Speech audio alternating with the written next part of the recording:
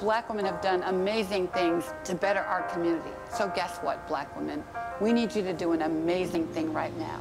We need you to do amazing work right now around the science of Black breast cancer. We need you to go to our website, whenwetrial.org, and we have a wealth of information about the basics of clinical trials and why it's so important. We need for you to know your bodies. We need for you to talk about this with your children, talk about this with your daughters, your sisters, your mamas, and the men in your family. We need you to be committed to knowing how important this science is. We don't want to die anymore. We don't want anyone to die. We need to advance the science. Black women deserve better science, better care, and better drugs.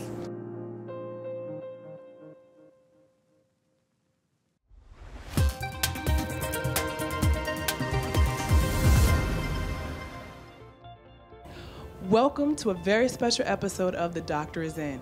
I'm Lakia Belcher, a 15-month metastatic breast cancer thriver. Ricky and Dr. Mo asked me to host this show to bring attention to Black breasties like me who need better science. Joining us today are breastie Karen Peterson, the 21-year breast cancer survivor, patient navigator manager at Duke Cancer Institute, and co-founder of Touch, the Black Breast Cancer Alliance. Valerie works tirelessly to support and inform breast cancer patients every day to help them survive breast cancer. Dr. Monique Gary is a breast surgical oncologist and a medical director of Grandview Health Penn Cancer Network Cancer Program in Sellersville, PA, where she also serves as the director of breast program. As a physician and advocate and expert on health and healthcare disparities, she is passionate about developing integrative, holistic, and innovative approaches to cancer treatment, prevention, and general wellness. Ricky Fairley is a 10-year triple-negative breast cancer survivor and the co-founder and CEO of Touch, the Black Breast Cancer Alliance. She's on a mission to eradicate breast cancer. And our moderator, April Ryan. She is the longest-standing African-American female White House correspondent, celebrating 25 years for the GRIO.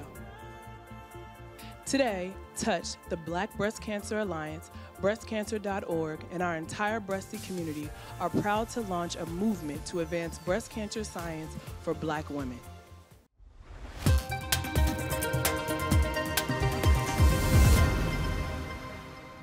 Welcome to a conversation on one of the most important topics you will take part of.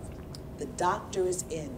And we're talking about breast cancer science for Black women. It's important. The stats are in. Valerie, what are the stats when it comes to Black women and the mortality rate as it relates to breast cancer? April, thank you so much for asking that question. I think we struggle kind of when we look at those numbers, but we know that annually 200,000 women, over 200,000 women are diagnosed with cancer. Of that, 40,000 women die. Can you imagine that? 40,000 women die, and African-American women die at a 41% higher rate than white women. That is scary, that is frightening, and we have to do something about that. So does that mean that Black women, African-American women, this is the #1 cause of death? When we look at cancer, yes, absolutely it is. And it impacts us at an earlier age. And so even before we even think about childbearing age and all of that, we are being impacted with breast cancer. Ricky, I saw some stats saying that even before Black women are told to go get a mammogram, we're seeing numbers of Black women incurring issues of breast cancer. They're dealing with breast cancer. Is that true? Yes. You know, April, Black women under the age of 35 get breast cancer at twice the rate of white women and die at 3 times the rate of white women. And we often don't get our first mammogram till age 40 and in some places age 50. So it's well before they even think about breast health. The 3 of you on this panel are survivors, breast cancer survivors. And I read the bios, and 2 of you were given very low chance of life. You had less than 4% chance. What were your numbers? Karen. I was diagnosed with stage 4 triple negative breast cancer and given a 4% chance of survival. And the three of you are here. We're here. Yes. And that's a blessing. Praise God. Yeah. But in our conversations, you were talking about some things that it's kind of foreign to a lot of people. Yeah. Advocacy, self-advocacy in the midst of a life sentence to a certain extent. You fought to survive. In the midst of the tears of finding out, you said, I'm going to survive. It's not going to be my will, it's going to be my action. Talk to me about what advocacy is and why it's important for yourself when you're going through this. So oftentimes when we are diagnosed, we don't know enough about breast cancer, and it's a stigma in the African American community. So if we're not learning this so that we can share with our community, again, we sit in front of a doctor and we're not informed and we can't make informed decisions. Karen, how did you find out? How did I find out I had stage 4 triple negative breast cancer? Yeah. It was via a routine blood test. There was something that was off. And so at that point, the doctor recommended that I have a CAT scan. And I can remember being very belligerent because I didn't want to do it because I'd already been through standard of care with stage 1 triple negative breast cancer. So I was like, that's not something I want to do, but I'll do it anyway. And when it came back that there was activity, but there was no definitive diagnosis. I had to go and get a biopsy. And at that point, I said, science is going to help me change my narrative. I'm not going to make any emotional decisions. Every decision moving forward is going to be based off science. Wait a minute, you said, and this is important, I'm not going to make any emotional decision, especially as emotion takes over our being. Right. When we're given this, Ricky. Fear. Fear. Fear takes over. How do you go through this blinding fear and say, I'm going to fight? Because reading your story, I sat there. You were given 2 years. 2 years to live. My And you're doctor now gave me 10. 2. You're- I'm you're- 10. Yep, I'm a blessing. I'm a miracle. You are. And my motivation was my daughter. My baby daughter was a sophomore at Dartmouth, and I had to pay tuition and get my child through school. So when my doctor said, you have 2 years to live, I said, no, you don't really understand. I can't really die right now. I got to make it till my daughter graduates from college, so me, you, and God need to work this out. But I had to go and get another doctor. I realized my doctor wasn't doing the job. She wasn't educated enough to give me the care that I needed. And so I went and found a specialist in triple negative, which 10 years ago was really a blip on the radar screen, even with doctors. And she'd only had 2 patients before me, and they both died in 9 months. And so that was her personal experience with them. And so when she told me she was going to die, she really didn't know what she was talking about, and I couldn't accept it. I refused to, and I had to advocate and fight for myself to get better care. It's interesting, you know, when you say the doctor didn't know much about it, and her track record, she already had 2 people that had the same disease that you had, and they had passed. Right. But you chose to go further, because we hear sometimes that when you try to advocate for yourself, oh, no, I understand what's going on. And then you're chastised for moving on. Did you encounter that at all? I didn't care. I didn't care. I wouldn't accept it. You know, I was, that mama bear came out in me, that I had to take care of my child. It's about my children, not about me. Exactly. Yeah. It's about my child. And so I had to figure out how to fix it. Karen, you're shaking your head, nodding your head like...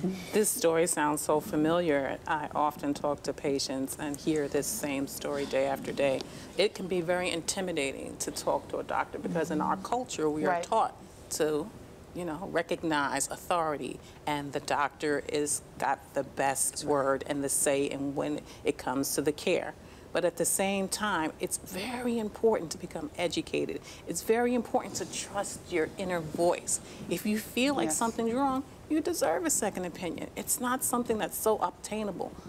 A second opinion. There's nothing wrong with that. Grabbing information, getting that education, it's nothing wrong with that. You shouldn't feel guilty about stepping out to go and get a second opinion, like you're, stepping out on your partner or you're cheating on your man. No, you're actually going to see about what options are there. Right. What options are possible. It's all about possibilities. And there are options. There are always options. Always options. You said something, Karen, so critical.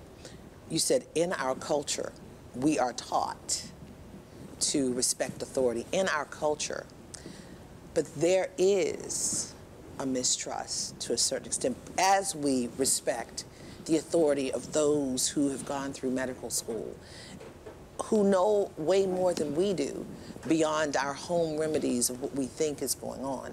Talk to me about that mistrust and how do we advocate in a way that does not knock the doctor, but yet support us to live. Karen hit something, our culture, that is something so deep. I think that one thing, as survivors, we have to tell our stories.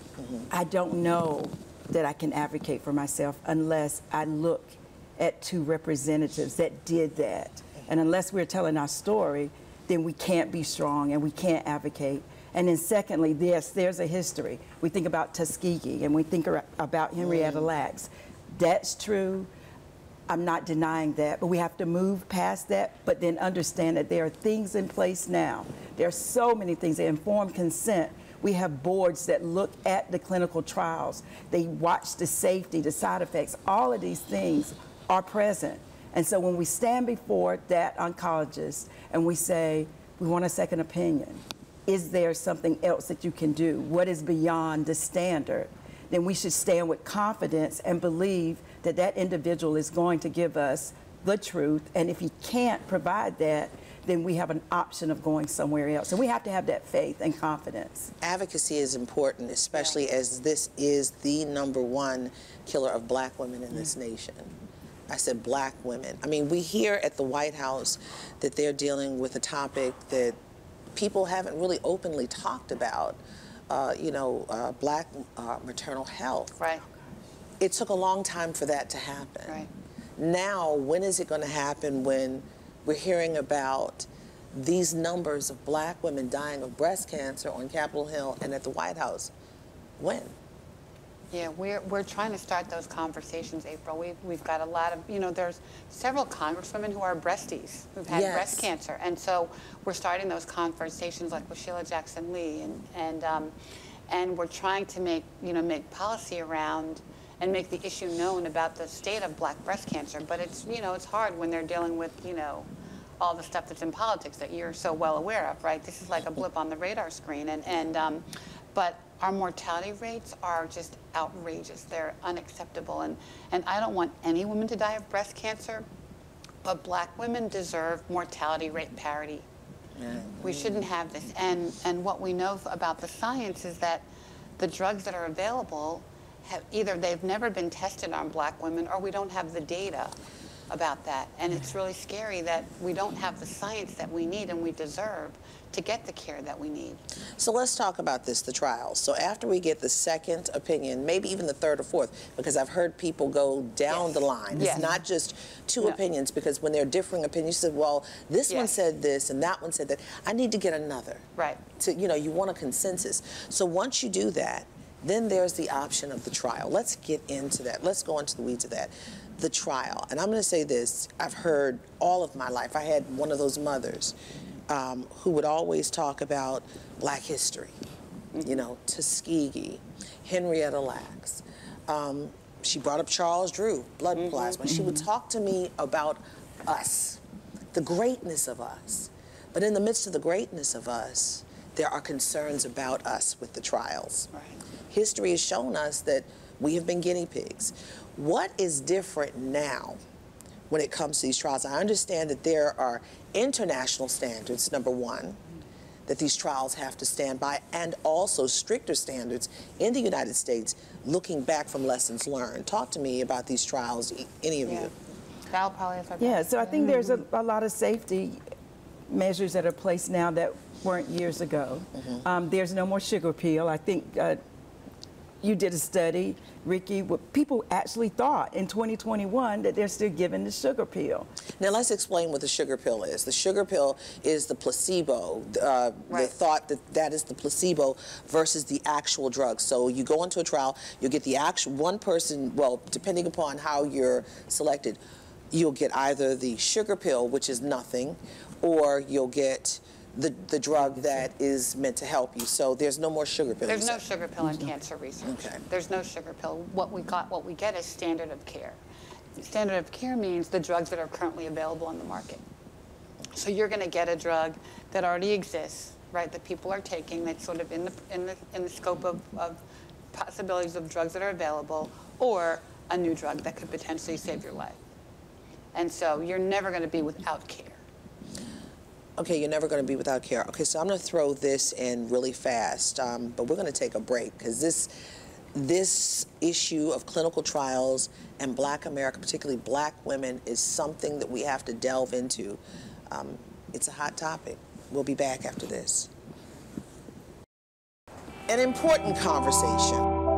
This is not just a conversation about women, right. Black women. It's a conversation about our community. But Black women, this is the #1 issue. Black women are not alone. Breast cancer is not just a woman's issue. And the mortality rates for Black men are 66% higher than white men. You can get breast cancer from your dad. Right. Let's say if your dad had prostate cancer, then that predisposes the daughter to breast cancer. Yes. Say that again. So if the dad had prostate cancer, that predisposes the daughter to breast cancer. So there's a large swath of Black women in this nation because many Black men are getting getting prostate cancer. Right. We are each other's keepers. We're in this together. Welcome back to the Doctor's In. Breast cancer science for Black women, an important conversation. And believe it or not, many of us are touched by breast cancer. If you don't have it or haven't had it, you know someone who has, particularly a Black woman. My aunt and my great aunt, I know in my community, suffered from breast cancer.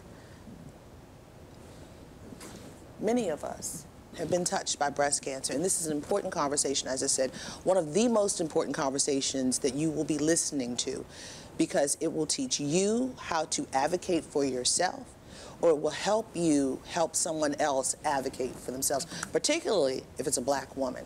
Now, I want to go back to the clinical trial issue. I'm going to throw something out that's very controversial, and I want you to breathe through it. You've been through a lot already, so you're going to breathe through this one. Clinical trials, and you were talking about there is no sugar pill. That's great to know. It's a standard of care. You will be treated no matter what. But people are also thinking about clinical trials as it relates to our current situation. COVID. Mm-hmm. In these clinical trials, either you received the vaccination that saved your life, or you didn't. And there were some that did pass away from not receiving the vaccination. What do you say to people who challenge you on that very fact when you're advocating for clinical trials, and then we see what's happened with COVID? And then there are other clinical trials that, you know, I think about sickle cell. They either give them the treatment to stop the pain that ultimately will help them not be drug addicts, because they try to feed the pain with some type of medication or a drug, and then those who don't get it suffer. It's a standard of care, but they still suffer. How do you go and combat those types of thoughts in your efforts to advocate for clinical trials? With clinical trials, especially with advanced cancer, there's only 5% of it African American patients with advanced cancer that participate in clinical trials. Only metastatic breast cancer kills you. What I will say is this.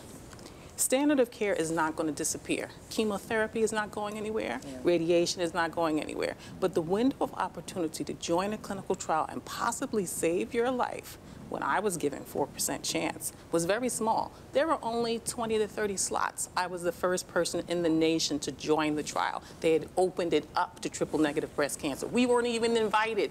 And they finally said, well, come on in. Let's see if it'll work for you. The first person in the trial, and you're a Black woman. Yes. When the Black community says, whoa, hold up, clinical trials, we have a history with clinical trials.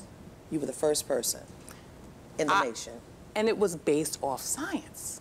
It wasn't based off emotion. Again, there were certain biomarkers, there were certain testing, genomic testing, genetic testing, that clearly identified that this clinical trial was going to be the best option for me. It wasn't something I said, you know what, I'm just going to, it's time, it's 5 o'clock, I'm going to join a clinical trial. It was very tactical. It was very science-based. It had nothing to do with emotion. And in order to be able to do that, I had to become educated. I had to become an advocate for myself. I had to understand what an informed decision is. And that's all we want, is an opportunity to make an informed decision, each and every one of us, when it comes to our treatment. Yeah. Taking the emotion out of it saved your life. And that's hard for a lot of it. Again, I keep going back to that, but you looked at the science, you took the emotion out of it. But Ricky, there are people who will say, okay, I want to get in a clinical trial, but they cannot. Talk to me about that. Well, the trials do have specific requirements and it is based on your genetics, your genomics, your body type, the type of cancer you have. And so there is a matching process you have to go through.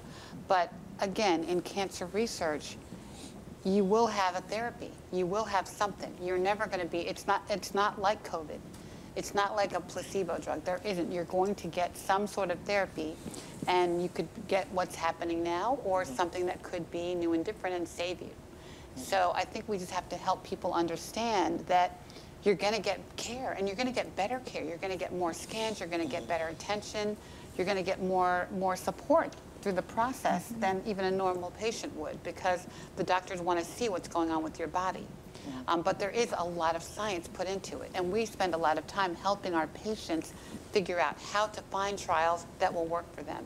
We have a great partner that we work with called Citizen, and they help match patients to trials, and it's all based on your body type. Like even now that I'm cancer-free, I get an email every month that tells me all the trials that fit my body type within a 50-mile radius of my house. So how many trials are you in? Since you're getting every month, you get this list of trials. So I'm actually in 2 trials right now, and not for drugs, but for behavior. So there's all kinds of clinical trials. They're not all drug related, but I'm in a trial on basically how black breast cancer patients deal with stress. It's being conducted by Georgetown and Howard. And I did a trial a couple of months ago on just the chemicals that are in my environment and how they affect a breast cancer survivor. So there's all kinds of trials, and because I'm really dedicated to walking this walk, I will sign up for any trial just to figure out, just to understand the science. You say, sign me up, yes, okay. And I want to advance the science for Black women in any way that I can. So, you know, I'm going to put myself out there right now with trials. My mother, my late mother, she died 14 years ago of AML leukemia. But she was at Johns Hopkins, and she said, you know, they gave her 3 months and she had 6 months. And she was part of a trial for a new drug for cancer. She said, I want my life to make a difference, and I want to help someone. And it's so interesting. And she was the one who told me about all those medical stories from years ago, but she wanted to help someone else. And that touched my heart. And on a personal note, another personal note, during COVID, I had been prescribed some kind of medication that did not work well for me. I had something called Stevens-Johnson's. By the grace of God, they caught it early. And with that said, I'm allergic to some medicines. And when it came time for a COVID test, they said, you should get in a trial so they can monitor you to make sure you're okay. I was desperately running for the Mitch-Match trial at the University of Maryland. But by the time the Mitch-Match effort came out, the trial was not, they didn't even call me. So I get the point of trials. I get the push for trials. So at the end of the day, when we talk about breast cancer in Black women, trials and advocacy, is it really something that we are seeing an increase in with women going for trials now, or are we still, is it flatlined, or are we seeing an upward movement on this? It's kind of flatlined. Yes. And I think there are 2 reasons. One, on one side, we're still frightened. Clinical trials are still hocus pocus to some of us, and I have a whole, definition that Ricky and I talk about all the time. Give me that definition. So, you're going to be on a trial either formally or not. So if you think about aspirin and Excedrin and all, someone was on a clinical trial. And typically, the person that enrolls in a clinical trial is a 50-year-old white man. And that's based on an age and a weight. So we all take Excedrin based on that weight. So and a lot of these over-the-counter drugs, before they became over-the-counter, they were all prescription drugs. Yeah, right. Yeah. And so the beauty of being on a trial is they record all of your side effects. But when that trial closes, then it's not recorded. So any side effects that we as African Americans have will never be recorded. Absolutely never be, because the trial is closed. But then the other part of this is that when people are crafting the trials and their exclusion criteria, meaning if you have this, this, and this, you can't be a part of it, oftentimes it's if you have high blood pressure, if you have diabetes. So what do we have as African Americans? Everything. And so that excludes us. So for those of us sometimes that want it, because of exclusion criteria, we can't enroll. So, you know, it's damned if we do, damned if we don't, almost. So there are advocates that are fighting to say, is it really necessary that it's all people that are diabetics or all people that have high blood pressure? Can't we at least say, if your blood sugar or A1C is this number, then we can accept you, or if your blood pressure is between this and this, we can accept you? Because we're losing. Those exclusionary criteria are very tricky. It's even to the point where if you've had too many lines of treatment, you cannot be in a clinical trial. Really? They will exclude you, yes. I was very mindful and very tactical to understand that exclusionary criteria when I was looking at the clinical trial. And I can remember my very first physician, very first oncologist was offering something up. And I was like, you do realize that if I get treated too many times, that will exclude me from the clinical trial. I can remember her response was, oh yeah, oh yeah. So you really have to understand way before you even start, because there's so much science that goes into it, and many patients are excluded because they've had too many treatments. So, and you're sick when you're dealing with this. You're sick, you're not feeling well physically and emotionally. It's crazy. But the other thing, April, is that the drugs that are currently available, the standard of care drugs, if you go back in history, a lot of them were developed in the 80s. And we don't even have data about how many black women were in those trials and how they performed in those trials. So frankly, as a black woman, every time we take a chemo drug, it's a clinical trial in your own body, because we don't have enough history in the science to know whether it's going to work on black women. So everything that we all took, when we took it for the first time for our bodies, it was a clinical trial. So it's no different. I mean, you know, we think it because other people are taking it, but guess what? Black women are dying at a 41% higher rate. So there's got to be something wrong with the drugs for our bodies. And what is the likelihood, Ricky, Karen, and Valerie, of a black woman getting breast cancer? So black women, our incidence overall is 1 in 8 women will get breast cancer. Say that again. 1 in 8 women, all colors, all shapes, all sizes, will get breast cancer. So the incidence is the same. The difference between black women and white women is the mortality rate. So we are 41% more likely to die. There's another devastating statistic for black women like us who've had breast cancer. Our relative risk of death is 71% higher than white women. And that's a frightening thought. So it's really in the mortality. Now, for black women, young black women, the incidence is way higher. So black women under 35, I said this earlier, get breast cancer at twice the rate of white women and die at 3 times the rate. So if you're younger, and we're getting it younger, we're getting triple-negative breast cancer at young ages. Triple-negative breast cancer is the most, has highest mortality, the most devastating. And those stats are frightening. Frightening. Under 35. I'm one of 12%. I'm a 5-year survivor as of 2022. There are only 12% of triple-negative breast cancer patients that make it to the 5-year mark. Yeah. That is a cruddy, sorry, disgusting stat. Yeah. That was emotion succinctly placed. I mean, and that it's an ugly stat. I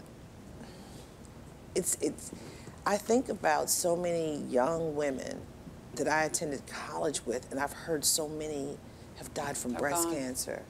And I've never, when you're growing up, you don't hear, but I guess we are more communicative now, and we're talking about it. But with that said, again, I go back to the numbers, and then here in Washington, D.C., Oh, yes. Why is this not an issue on Capitol Hill and at the White House? Why is it? Well, I don't know, but we have an HBCU internship program at Touch, and we had 15 interns last year. And what we learned was we asked the girls they're all pre-med, these brilliant young women, and we asked them to have a conversation with their moms and their best friends about breast health. Do you know how to do a self-exam? Have you ever had a mammogram, etc.? And in every instance of these 15 girls, it was the first conversation they had with their mom about their breasts. The first conversation they had with their girlfriend about their breasts. We are not talking about it. Right. We are not talking about it with our children. We are not talking with our young women. And annual mammograms. Annual mammograms. I just had one. Yeah, I just had one in 3D, especially. And now one thing I do know for sure, 3D. Black women. Get 3D. Yes, you have to get 3D. We are more cystic, more dense, more dense than our white counterparts, and it can hide in that denseness. Yes, very good point. I just had them. I'm going to be honest, many of us, we don't like being manipulated under that thing, but it's to save your life, to be here for your children and your grandchildren, because we got to pay for college. We got to pay for college. We got to pay for college. We got to take care of these babies. We got to take care of these babies. I work for my granddaughter. Right? I work for my granddaughter. So the first thing, an annual mammogram. Yes. And breast check. And check your breasts monthly. You need to know your girls. You need to know your body. Your girls, okay. You need to stand in front of the mirror and look at them and touch them and know what they feel like, because a lot of times with young women, they'll feel a lump, feel something unusual. They'll go to the doctor and present with a lump, and the doctor will say, oh, you're too young for a mammogram. It's no big deal. Come back in 6 months. And they come back 6 months later with metastatic triple-negative breast cancer, and they don't know how to advocate for themselves. We need to educate young women about this and have them talk about it and know their bodies. And that point you made about dense breasts, it's very important. Yes. If you have dense breasts, get an ultrasound. Don't stop just at the mammogram. 3D is important. 3D is important. Yeah. Ladies, as I said, this is one of the most important conversations, if not the most important conversation that we could have, because this conversation will save a life. Yes. Valerie, Karen, and Ricky, thank you so much for being open and talking about your survival. 5 years, you're cancer-free, they say. And you live each day grateful and thankful. And we thank you for your advocacy. We thank you for your test that gave us your testimony. Yes. Ladies, you're awesome. The besties who are breasties. You like that? The besties who are breasties. We love it. We love it. Black history, Tuskegee, Henrietta Lacks, us, the greatness of us. But in the midst of the greatness of us, there are concerns about us with the trials. History has shown us that we have been guinea pigs. What is different now when it comes to these trials? Let's continue the conversation. We're going to our babies. I've got 2 girls. And I think about what my mother used to do for me. She worked at Morgan State University, and she used to bring home these little kits that they would give the young women on the campus. I don't know what the material was, but it was a breast, and it had a lump in it. And you could feel the hardness of the lump. And that was my beginning knowledge of breast cancer. How do we detect breast cancer for us? It's a self-check. And I understood from that little piece of plastic that had that lump in it what to feel for. And it taught us not just to hit the breast, but under the arm. And Valerie, you said? Under your, what we call the clavicle, your shoulder. You need to go all the way up. Your breast tissue goes up. You know, we think it stops at the bra line, but it doesn't. So we have to check here and, as you said, under your arm, April. Karen, how important is it for our babies to know what to do? I'm somebody's baby. I'm an old baby, but I'm somebody's baby. My grandmother passed away from metastatic breast and ovarian cancer at the age of 44. I knew that. I watched her go through it, so I was always very mindful. When I was diagnosed with cancer, was going through my treatment, I can remember my nieces, I have 3 of them, coming to visit. My middle niece, the teenager, 2 Moons, she said to me, Mommy told me you have, and she tried to whisper it, and I said, it's okay. Say the word, it's all right. You have to help them help themselves, because it's frightening, it's emotional. They don't want to talk about it. You have to encourage the conversation because their lives may depend on it. Their auntie was diagnosed with a special kind of breast cancer. 15% of women diagnosed with breast cancer get triple-negative breast cancer. They need to know this information. They need to be mindful of their great-grandmother passed away from metastatic breast cancer. Their auntie is surviving with metastatic breast cancer. They need to be mindful of that. They need to have that there. So at 19, 20, 21, 22, they're armed with this information, and they are aware that this is something they should think about, and this is something that they should look for every time they walk into that doctor's office, just for a physical exam. Yeah. We call it knowing your her story. And a lot of women will say, well, my mom didn't have breast cancer, so I'm okay. And that is not the case. Now, really, only about 5% of breast cancers are hereditary or genetic, but we don't know, again, have the science for black women. We don't know about triple negative, you know, where it came from. I had, my great aunt died at 42. We don't know what kind of breast cancer she had because it was, you know, in the 50s. So, but knowing her story, talking to your mom, talking to your aunties, talking to your grandma, just so that you know if there is a genetic history, you can get tested for it and act prophylactically about it. But having the conversations is so important. And your mom was a blessing.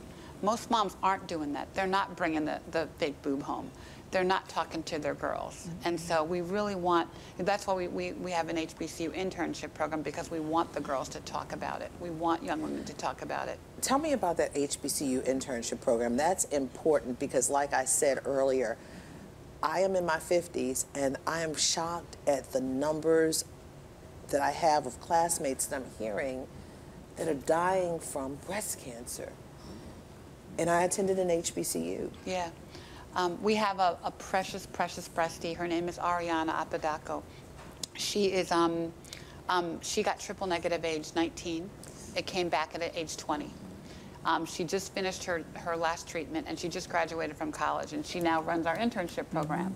But she's our poster child for a young woman with breast cancer, and she's not alone. And she is amazing at coaching our interns on terms of how to talk about it with young women, how to talk about it with their friends. But she, you know, she is a blessing, but she's, you know, she's not unusual. I mean, women are getting this disease at really young ages, and they need to know their bodies so that, you know, she had the wherewithal when she felt a lump to go get it checked out because she was a pre-med student.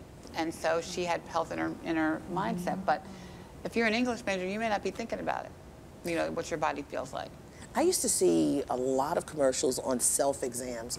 Why, Karen was like, why are we not seeing those? I mean, I used to see self-exams quite a bit. Why are we not seeing that? And are doctors supporting self-exams?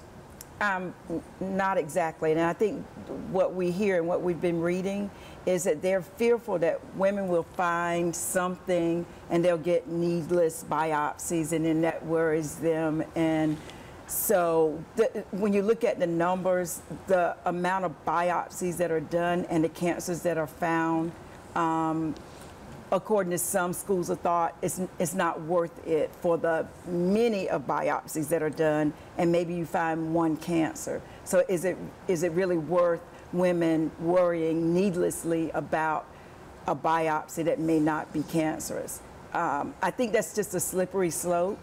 I think there are other ways that we can wordsmith that so that people are aware of their bodies, and we know from month to month whether or not there is a change. And so when you say don't check your breast, and you're saying don't check yourself at all. I believe that women that do self-breast exams, they also get annual mammograms, and they're also more aware of their bodies. So we have to figure out a way to encourage people to continue to do this in spite of. So it's important to be armed with information, self-advocate, self-test yourself, self-exam, and a mammogram. The other thing, April, you know, I can't say this enough, black bodies are different. Yeah. So all of these standard of care things that doctors are recommended are based on white women. I'm sorry to be that blunt about it, but our bodies are different. We're responding differently to drugs. We get a different disease, and black breast cancer is different, and we have to address it. And black women have to be more aware and more careful about checking their bodies and knowing our bodies, because our disease is different. You're right. Black bodies are different than mainstream. I mean, there's certain diseases we have. Our levels of certain issues are higher than mainstream. We are different. We are different. And we deserve different care. Right. And I think better science. And we can talk to people about taking care of themselves and not frightening them. So while we're saying to young people, check your breasts, we can also say, exercise and eat better, and that minimizes your risk for so many other things. And so then they see that there's a balance. Yeah, we want you to check yourself, but also we want you to take control over your health. Do the right thing. Do the right, absolutely, do the right thing. And I want to end out on this segment with this. Black women are not alone. No. Black men are also getting breast cancer. So rephrasing it, I mean, Richard Roundtree had breast cancer and survived. He's a man. Breast cancer is not just a woman's issue. And the mortality rates for black men are 66% higher than white men. This is not just a conversation about women, black women. It's a conversation about our community. But black women, this is the #1 issue where we die from, we die from. So, and you can get breast cancer from your dad. The gene can be passed on from your dad. From your dad. Yes. If let's say if your dad had prostate cancer, then that predisposes the daughter to breast cancer. Say that again. So if the dad had prostate cancer, that predisposes the daughter to breast cancer. So there's a large swath of black women in this nation because many black men are getting prostate cancer at way higher rates than white men. We are, we are each other's keepers. So for me, all of us being a breast cancer survivor, then that predisposes my brother to have prostate cancer. So we're in this together. It's not. My dad had prostate cancer. Yeah, so. Right. 1991 surgery, he was cured, but never came back. But got to talk about it. An important conversation. We'll be back. You were given 2 years. 2 years to live. And you're now 10. I'm 10. Yep, I'm a blessing. I'm a miracle. You are. And my motivation was my daughter. My baby daughter was a sophomore at Dartmouth, and I had to pay tuition and get my child through school. So my doctor said, you have 2 years to live. I said, no, you don't really understand. I can't really die right now. I got to make it till my daughter graduates from college, so me, you, and God need to work this out.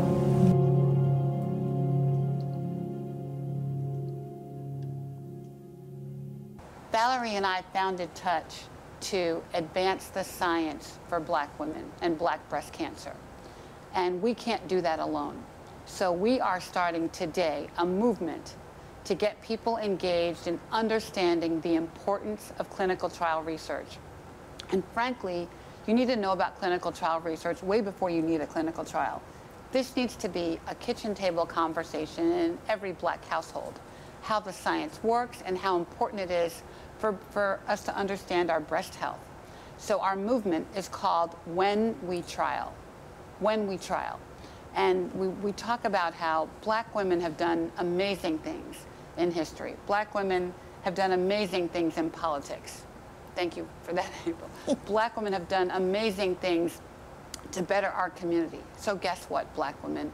We need you to do an amazing thing right now.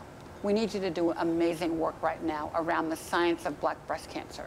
We need you to go to our website, whenwetrial.org, and we have a wealth of information about the basics of clinical trials and why it's so important. We need for you to know your bodies. We need for you to talk about this with your children, talk about this with your daughters, your sisters, your mamas, everybody in your family, and the men in your family. We need you to be committed to knowing how important this science is. We don't want to die anymore. We don't want anyone to die, but we need to advance the science. Black women deserve better science, better care, and better drugs. I want the drug that you can hold up the bottle and it says, this drug is for black women, for black breast cancer on the label. I want that drug. We're not going to get it until we participate in the science. We need to get over the fears. it's not worth the fear anymore. There's a lot of protection for this research, and we've got to get engaged. I can't say it enough. And I so thank these wonderful women for being here with us today to talk about this such an important topic. Thank you so much for what you brought to this conversation. And to my breasty sisters who I adore every day. And you know, we're in this together, but we need for our community to understand it. We need to be talking about it at church, talking about it at your sorority meeting, talking about your Links meeting, talking about it in Jack and Jill, talking about it in colleges and schools, and at your kitchen table. This, I can't say enough about how important this is. So thank you. Thank you. Thank you. Thank you. I've learned so much today in this very important conversation from these 3 courageous survivors.